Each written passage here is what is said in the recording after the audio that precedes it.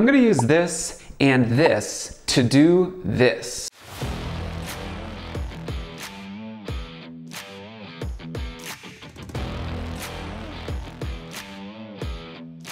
And you can see the license plate recognition system captured that. In this case, the license plate is literally school bus, in case you couldn't tell. That's the Raspberry Pi. It's taking pictures, as you can see. These are the cars passing by. And we're gonna see how it goes. Hopefully without getting arrested. Oh, so it's for a YouTube video.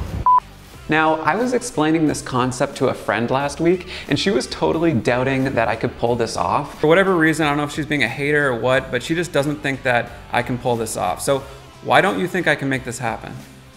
Nope, I don't think you can, bro. Not by this Sunday. I don't think the Raspberry Pi has enough capacity to accomplish what you're trying to do by this Sunday.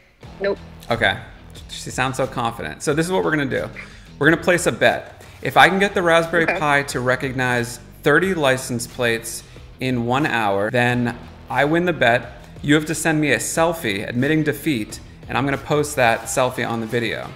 But if I can't get it to work by Sunday, then I'm gonna Venmo you $100. Sound good? Sounds good, for sure. Let's do it. And with that, the pressure was on. Can I get it to work with just the 5 days I have to make it happen? So the way this setup will work is we're gonna program our Raspberry Pi to continuously record video of cars passing by. At the same time, we'll run another program that will periodically convert that video into pictures and then send those pictures to a cloud license plate recognition service, which will analyze that image for license plates and return the results. We'll then take those results and save it to Google Cloud Datastore, which is a cloud database, all in real time. So say farewell to vehicular privacy, sit right back, buckle up, and enjoy the ride. So for those coming in cold, a Raspberry Pi is a single board computer about the size of a credit card. What's amazing about it is it only costs $35.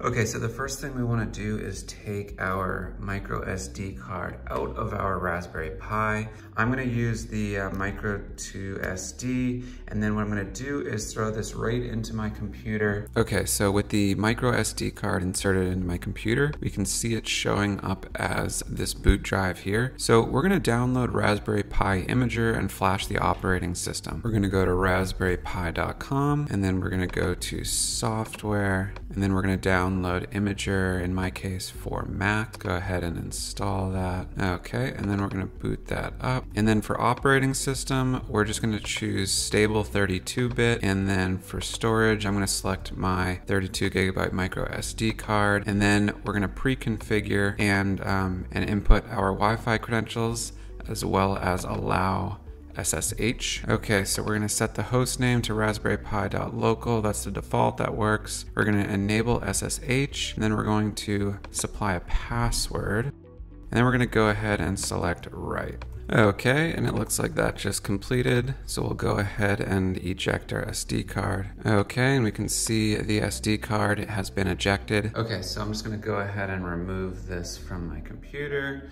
And we're gonna pop out the micro SD card, and then we're gonna pop it into the Raspberry Pi. Okay, so now that the micro SD card is formatted, we just need to connect the camera ribbon and place it into the chassis. So the way we do that is you open up this here. See, this class goes up and down. Take the camera ribbon here. We ultimately want this thing to go like that, right? It's kind of hard to do, but make sure that the metal strips are facing towards the, I guess, the Raspberry Pi logo. Put that in like that. Clasp down. Okay. Now what we should be able to do is I'm going to put this in here. Okay, cool. And then you can see that is the camera lens. Okay, and then I'm gonna screw this mounted tripod head to the Raspberry Pi like this, and then we're gonna put this on an actual tripod. Okay, and then I'm just gonna put this guy on this tripod here. Okay, so that is our Raspberry Pi, and it is facing towards a license plate that I printed out. So we're gonna program it and run some tests and make sure that it can detect that license plate.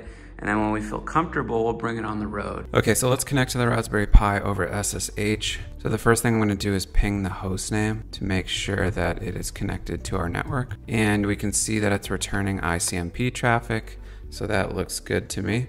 And then we're gonna SSH in, so we're gonna do pi at raspberrypi.local. And then I just need to clear out these fingerprints here. So I'll do that with Vim, and then we'll establish a new connection. Okay, do we want to create a new fingerprint? We do. And then we're going to supply the password that we set in the pre-configuration.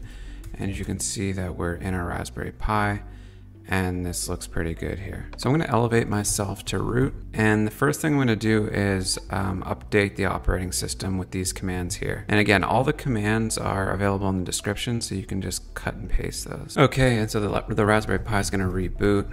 So let's try to connect to it. It looks like it's back up. So let's SSH back in, elevate to root. Okay, and notice that when we upgraded everything, we got all our folders here. So I'm going to navigate to desktop, and we're going to install some of the dependencies that we're going to need here. So the first thing we're going to want to install is Node, because we're going to write our script in node.js. And then we're going to install 13.5 using Node Version Manager, NVM. And then we're going to point to 13.5, so we're going to do nvm use 13.5, and then we're just going to validate what version of Node we have. We have 13.5, so that looks good. Okay, and then we're going to download the Git Hub repository that I set up. So this is my GitHub account. If I go to repositories, this is the new video license plate detection repository.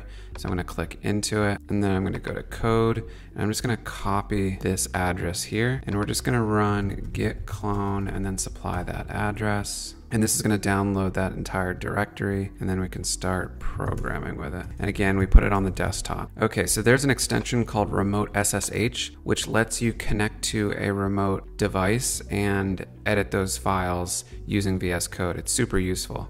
And so I set this up, and I pointed it to pi at raspberrypi.local, which is going to be the host name, and then it's just going to prompt me for the password. Okay, and then it's asking like what file should I look into. So I'm going to run pwd, and I'm going to grab this path, and I'm going to supply it over here. So now you can see these are all the files that we downloaded from GitHub. So for instance, this is one of our JavaScript files right here. And what's also cool is you can preview these images here, right here in VS Code. So this is just an easy way to develop on the Raspberry Pi. We don't have to do it over SSH. Okay, so the two main files here are going to be only capture video, this file here, and then watch video. And we need to run both of these simultaneously. But the gist of how it works is this guy here, only capture video, just uses libcam vid to take 10-second videos. And every time it finishes taking a 10-second video, it just overwrites this flag.txt file. And this here listens for changes on flag.txt. So basically every time a new video comes through, it then will split it up into frames, and then it'll analyze the images and send the data off to our remote cloud license plate detector. So that's the gist of how it works. Okay, so I just want to make sure our camera's working properly. So I'm going to run this command here, libcamera JPEG, that is just going to take a still image, and then we can review what that looks like. Okay, and then it wrote the file to test.jpg. So I'm just going to click that, and this looks pretty good. So we'll leave the camera as is, and we'll run our program against what is currently presented in front of it there. Okay, so let's see if we can't get our first script to run. So this is only capture video.js. There's a function here that says take video, and essentially it runs the libcam. It takes a 10-second video, it outputs it to .h264, it sets the dimensions of the video. Once it's done with that, it will just update this flag file. And the reason it does that is because their other script is going to be listening for updates to that flag file. And anytime an update is made, it's then going to kick off the analysis process. But this script's only job is to take videos 10 seconds at a time. So let's go ahead and see if we can't run this. So the way we would do that is we would just run node and then supply the file name. So you can see it logged this take video function, and that looks good. And that was about 10 seconds, right? And now it it wrote the flag and it's taking another video. So it's writing the file to here, .h264. Now, VS Code can't play .h264. It should be working properly. We can see it's working here, so that's fine. So let's go ahead and kill that. We'll come back to that later. Now, the second script is watchvideo.js script here. So again, what this does is it listens for the flag file, and anytime the flag file is touched, it converts the .h264 to an MP4, and then it takes that video and splits it out into a bunch of frames, right? Because we need images to run the analysis. And then when that's done, it will iterate through all the images and send the data off to platerecognizer.com, and then it takes the results and it will save the results, and it saves the results to datastore, Google Datastore, which we imported up here. So there's a bunch of dependencies in this script. So let's try running this script and see if we can't at least get all the functions to run properly. So I'm just going to supply node, and then we're going to do watch video. Okay, so everything ran except for the save data function. So the reason that didn't work is because in order to save data to Google Cloud Data Store, we need to be able to connect to Google Cloud Platform. So the way we do that is, first, let's go set up our account. So I'm going to go over to my browser here, and then I'm going to go to Google Cloud Platform. If you don't have an account, you can go ahead and create one. They'll give you a $300 credit. So we want to use a product called Datastore. This is a NoSQL database. Okay, so there's currently nothing in Datastore, but I have a project set up. I enabled Datastore. It might ask you to enable the Datastore API. You're going to want to do that because we're interacting with this NoSQL database. This is kind of like MongoDB, but Google's version. We're going to be interacting with this using the API. Now, in order to authenticate, we need to create a service account. So we're going to go into IAM, which is Identity and Access Management, and then we're going to come down to service accounts. Okay, and then we're going to go to create new service account, and I'm just going to call this a license plate detection, and then we can continue through this. And the role we want to give it, we're going to do basic, and then we're going to do owner, because it needs to be able to read and write data. There's probably a more granular access level we can get it, but I don't want to contend with that right now. So we're just going to use this. Okay, and now we have this service account here.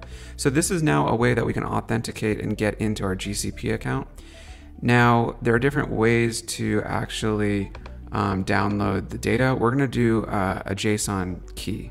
So we're going to do manage keys, and then we're going to do add key, and then we're going to do create new key, and we're going to select JSON, create this. And then what you can do is you can just open this file and copy the contents.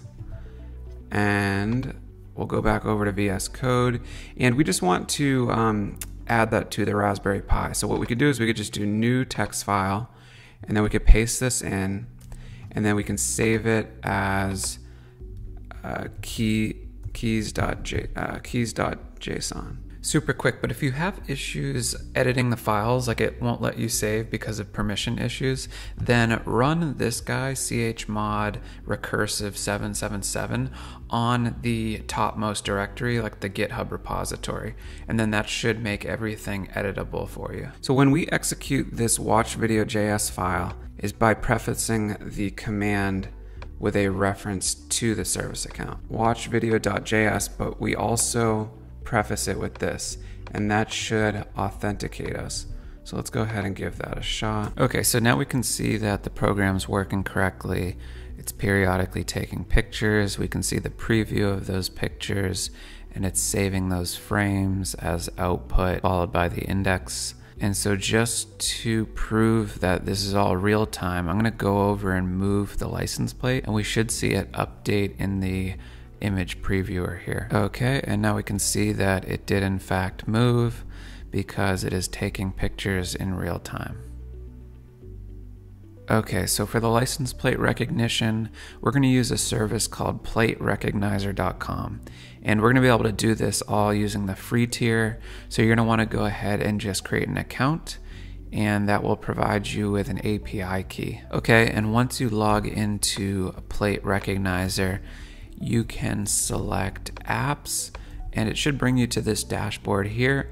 And this is going to give you your API token, and it's also going to show you how many requests you've made. So we get 250 for free at a rate limit of 1 per second, which is very generous. And then as we take pictures, they're going to show up in the dashboard section here. Additionally, once we are out on the road, we needed to have our Raspberry Pi automatically connect to my iPhone's mobile hotspot. So the way you can set up preferred networks is by editing a file called WPA supplicant. So all I'm going to do is add a new entry to that file at the top that provides my mobile hotspot Wi-Fi credentials. And once you've completed that, anytime the Raspberry Pi boots up, it will automatically try to connect to that network first, and that will give us internet access on the go. And so I'm just going to reboot the Raspberry Pi and test that it's able to connect to my mobile hotspot. And I turned off my Wi-Fi in my apartment, so it only has one option. Okay, and now you can see it's connected to my hotspot, not my apartment's Wi-Fi. So we can see the images being rendered in real time, and that is our camera. It would be better if we had more flow, but it seems to be working, because check this out. If we go to the dashboard page here, we can just see all of them. And so if we go over to dashboard, we can see basically every image that we sent to the API that had a license plate detected, it will store here. And it shows the timestamp, it shows the actual license plate that was determined, and it also shows the confidence level. So we could like add a threshold to say like it has to be 95% confident in order to store it. You can do a lot of fancy things. But I really like this dashboard. It's all real time, and you can see these are a lot of the pictures that we took on the road. So like this car was moving when we took that. That car was moving. And you can see like they're pretty small sometimes, and it's still like SRB70, SRB70. It's pretty good. Hex 22. Look how small that is. So it did pretty well. School bus. I thought this was funny, right? School bus. And then you can see it literally says school bus. So that's funny. CXCW20. CXCW20. So it's really, really accurate. Now these should also be stored in Google Datastore. So we can go take a look at that. And we can see that we have a bunch of entries here. Yeah, so we successfully stored these in Google Cloud Datastore. I just wanted to show how to store the results into a database as well. And at the very end, I sent evidence to Lexi proving that I was able to detect 30 license plates in under an hour, and she gracefully admitted defeat with this picture she sent. You almost had me. You never had me. You never had your car. If you like this video, then you're gonna love my video showing how I did license plate detection using a custom TensorFlow machine learning model running on the edge. It's super impressive, you'll learn a ton, and you can check that video out here. Anyways, thanks for watching.